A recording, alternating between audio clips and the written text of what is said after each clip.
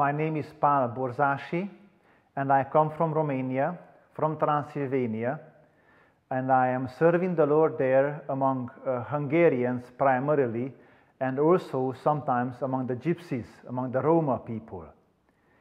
After the First World War, when Transylvania was given over from Hungary to Romania, my grandparents became Romanian citizens by overnight, even though they continued to speak Hungarian, and I grew up as such.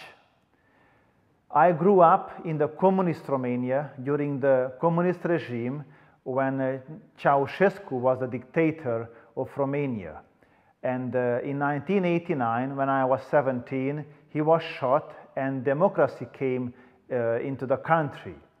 And in the 90s, I got to know the Lord as my personal Savior, and I came over to UK to study at EMF School of Evangelism, and I also got the call to the ministry, and I continued my theological studies in Romania. And in the second part of the 90s, I joined EMF, and I am pleased that I can work for the Lord there, primarily among Hungarians. And in 2000, I got married. My wife's name is Anna, and God blessed us with 3 children, Emil, Aaron, and Thelma. At the moment, we are serving the Lord in Pericei and in Würscholz. And the main challenges there at the moment are primarily to reach out to the young people in such a way that they may stay there at home, to be content with what they find in Romania, not to leave the country for financial reasons, even though they may face challenges in this regard as well.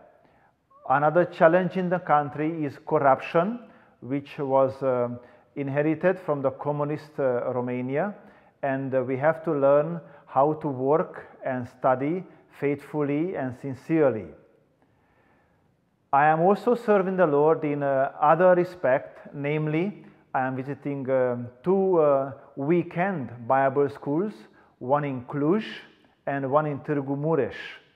And also I am teaching in a seminary in Oradea once a week.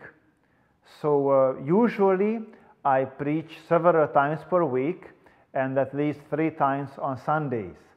So I value very much your prayers that may the Lord help us to reach out to Hungarians in Transylvania, in Romania, that they may come to know the Lord. I would like to see Transylvanian Hungarians in heaven.